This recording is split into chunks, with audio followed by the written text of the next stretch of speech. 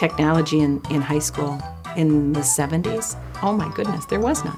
The internet wasn't an option, texting wasn't an option, so we used a telephone. Our phones weighed about 40 pounds, and were used as weaponry. I miss the days of party lines on telephones. You want me to do what? Imagine that, talking to people. I look over, they looking at me, and the next thing you know, I'm saying, is either he's having a seizure, he's nodding, or he's on his cell phone. All sorts of stuff goes on with technology. You're talking to someone who doesn't even own a cell phone. Yeah, Tim needs to come into the modern world a little bit.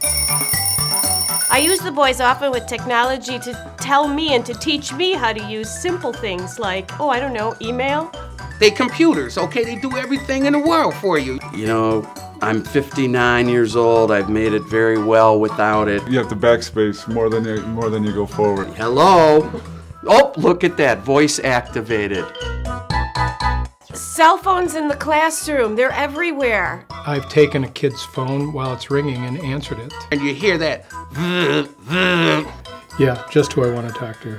Sometimes you get the text and I have to look at it 2, 3, 4 times. And what does that mean? BFF, LOL, what was the other one? ROFL, rolling on the floor laughing. Our interpretations we might get arrested for. That's a good one. I'm not big on the abbreviations. They make me use a cell phone.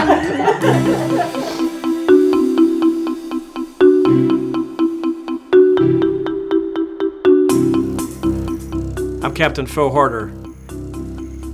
It's time to turn off your cell phones, put down your drinks, and slowly back away. Excuse me, can you all turn off your cell phones right now? Thank you. Parents, I'm gonna tell you like I tell the boys. Shut it off, put it away, and pay attention, and have a good time this evening. Is that okay?